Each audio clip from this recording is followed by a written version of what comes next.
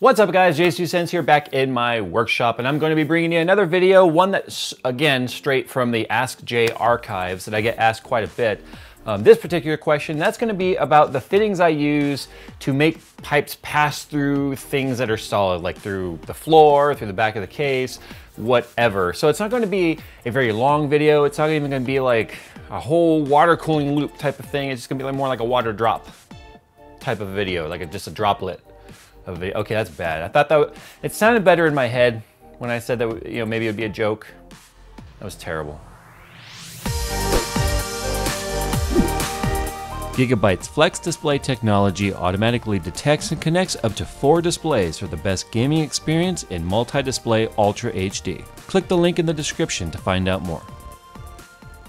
I could have done this video a while back just using Skunkworks and showing you with it all put together like, oh yeah, that's a pass-through fitting. And I've done that before actually, but it just doesn't give you guys the same in-depth like knowledge of like, aha, that's how that works when it's already all put together. So on Red Mist here, because it also uses the same type of fittings, I figured this would be the perfect opportunity to show you guys exactly how they go together and how they work. There are quite a few different versions of these. A lot of different brands make these. They're very, very simple actually in how they work. But I think once you guys see exactly how it all goes together and how it works, you're gonna kind of have a eureka, like an aha moment on that's how it works. Oh, man, it wasn't as hard as I thought it was gonna be, because some people really overcomplicate the simple stuff. I'm one of them. Transition. So this is what the fitting looks like right here. It's very, very simple. It's nothing more than an inner and outer threaded barrel with a collar. And so obviously that keeps it from, you know, falling through whatever you're gonna set it on. It's got an O-ring in there, and that doesn't do anything for sealing fluid. That just holds the item in place. That way it doesn't spin, because you do put a fitting on this end and this end.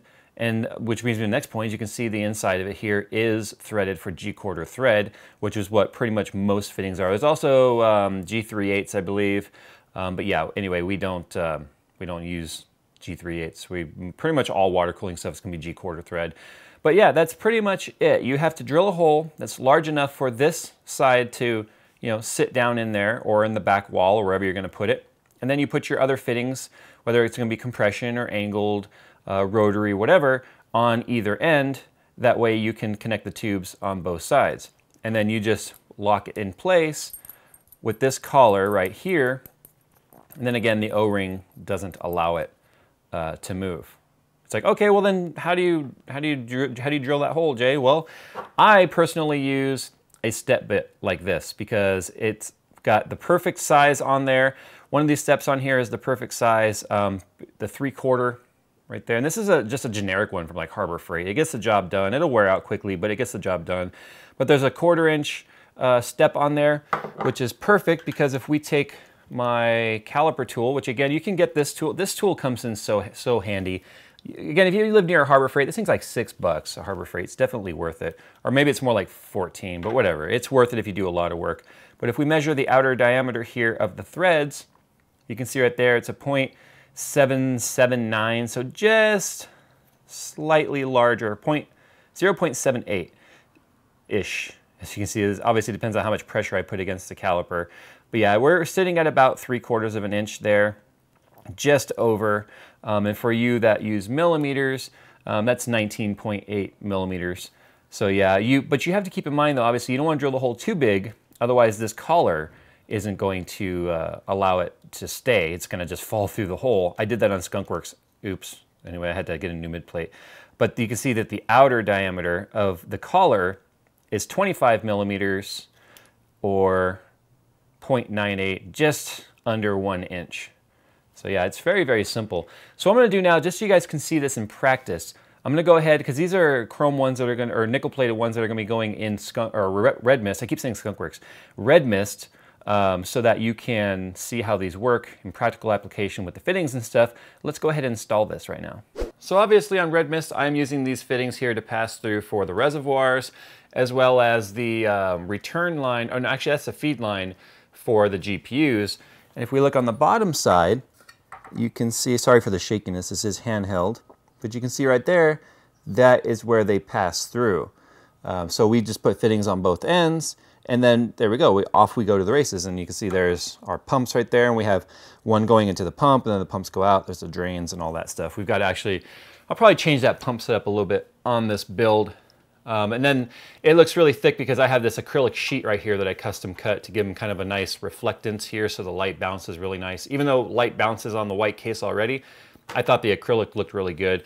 And then also, since his case has the cutouts, as you can see there for the fans, it just made it look a whole lot better, I think, this way. So you can kind of see right here my step butt and where it stopped right there at 3/4. It's actually just in between 3/4 and 7/8, because remember what I showed you with the caliper is that it's slightly bigger. It's okay if you go just a little bit bigger because you do have that big locking collar. But installing it really is nothing more than just putting it in the hole, right? It's kind of like how babies are made. You just got to put it in the hole, wiggle around a little bit, and then things happen. So yeah, just tighten down the collar. Now this is a little bit thicker because I'm using the acrylic on here, but again, if you're just using a piece of, metal, it's not that big of a deal. That's it. Now, if you're gonna be doing something load bearing like on the back wall, you'll wanna keep in mind, you want strength, obviously. Acrylic wouldn't be a great way of supporting something, but again, this is not actually supporting anything. But you see how easily that went together? And then if you had, let's just say this is an old Alpha Cool fitting or whatever that I have on here. So let's say then, if you wanted to put a 45 on there, there you go.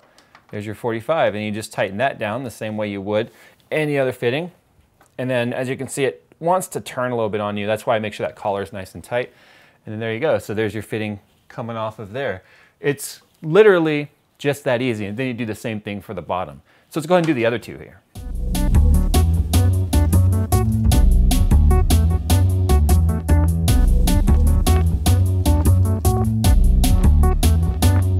So that's it. Nice, short, easy video finally answering the question about how to pass tubes through solid surfaces. You can get really creative with it. I mean, you could put them in the back wall here and have tubing run between the back wall of the computer into the back. As long as you have enough room for fittings on both sides, whether it be a 90 or a straight or a bend or whatever, soft tubing, then you can really just let your creativity go crazy and really open up a whole new set of doors when it comes to custom water cooling without having to, really just kind of conform to the case. You can force the case to conform to you by using those simple fittings. Now, finding them on the websites, I think that's the part people have problems with, is they don't know what they're called. Well, every company kind of calls it something different. You can find pass-through fittings, but I think more commonly than not, you'll find them called bulkhead fittings. And they do come in different lengths. Every brand is a little bit different. Bits Power tend to be the shortest. Let's see, Alpha Cool makes some, but they're even longer. So if you're going through thicker material or you need more distance, then you can even get ones that are up to like 1.5 inches or even 2 inches long. But that's it. Keep it simple, guys. Don't overcomplicate it. Go out, get your bulkhead fittings, and start coming up with some custom crap like what you've got going on behind me right here. Anyway, guys, Red Mist or Red Skunk or Skunk Mist or whatever we're going to call it now, because those two computers really are, quite honestly, brothers, is going to continue this week. So we're going to do some more building, and we are going to hopefully get this thing done here as soon as possible. And apparently I have sliced the shit out of myself again. How is it that I'm always, look at this, look what I did this time. This time I did it on the case. Look at this.